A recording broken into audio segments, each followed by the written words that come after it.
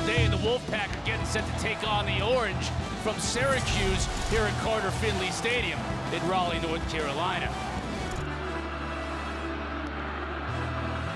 Here's Tucker again, bouncing it outside. That's what he does so well. Again, bouncing it to the outside. Still on his feet and out of bounds.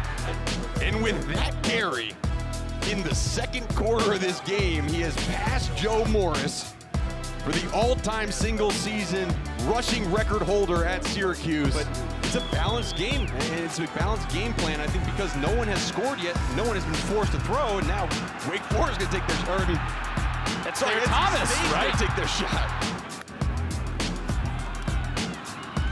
Person. Now he bounces it outside. It has blockers out in front of him. Inside the 5, he'll score.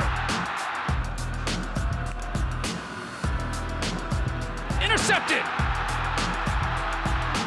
Inside the 20, that's Thomas, and he'll score. And he'll get the carry. Schrader with a nice block, and Tucker will show his speed here to the 40 and stays on his feet. He'll score. 55 yards. That's how quickly things can change. Knight from his 3. Has room to the 40, still on his feet to midfield. He returned one last week. No flags, Chris, no flags in the field. He'll return one this week. FSU game where he had 10 tackles, and since then, he's been playing really well. Leary looking to throw. Now the pocket collapses. He just gets rid of it.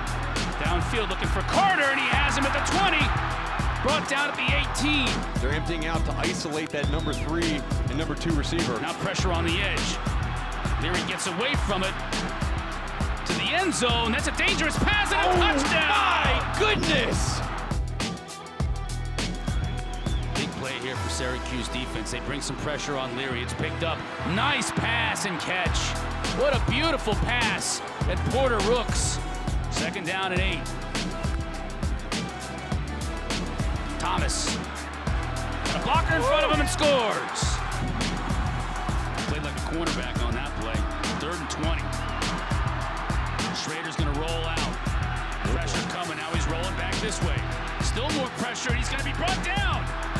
Flag on the play, but he's brought down for the sack. Once again, Vi Jones got to him.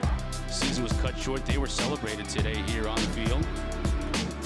ACC's a dominant lacrosse league. Here's Schrader. He's got a block downfield. Stays in bounds, and he'll score. They've got to beat North Carolina next week, and they've got to get help from Boston College to beat Wake Forest if they want to go to the ACC championship game and maybe win their first title since Bo Ryan led them to the ACC championship back in 1979.